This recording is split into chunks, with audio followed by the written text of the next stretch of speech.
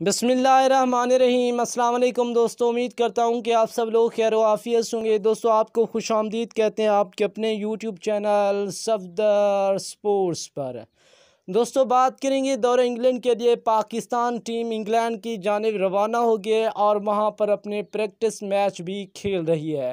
Pakistan team का Azhar Ali playing 11 और Babar Azam playing 11 के दरमियान पहला प्रैक्टिस मैच मुकम्मल हो चुका है।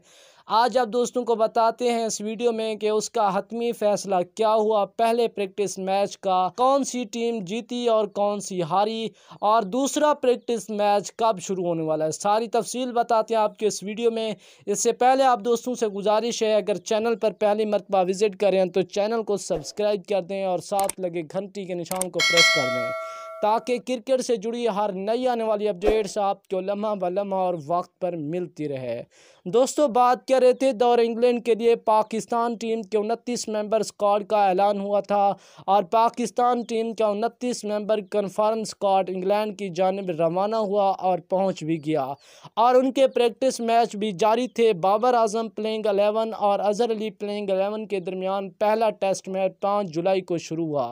पहला प्रैक्टिस मैच इनके दरमियान हुआ। आप दोस्तों को बताते चलें कि वो मैच बगैर कोई फैसले के हुए पहले ख़त्म हो गया, क्योंकि बाबर आजम प्लेइंग 11 और अजहर अली प्लेइंग 11 के दरमियान ये मैच ड्रा हो गया था।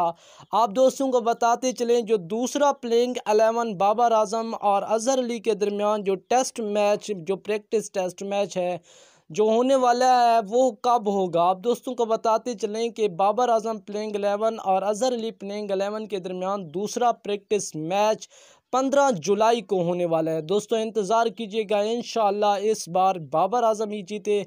आपकी फेवरेट टीम कौन सी, आप किस टीम को सपोर्ट करते हैं, बाबर आजम या अजहर अली? कमेंट सेक्शन में ज़रूर बताना। और आपका फेवरेट खिलाड़ी कौन सा है, आपके कमेंट का बेसब्री से इंतज़ार रहेगा। दूसरी वीडियो तक हमें दीजिएगा इजाज़त। अल्लाह हाफिज़।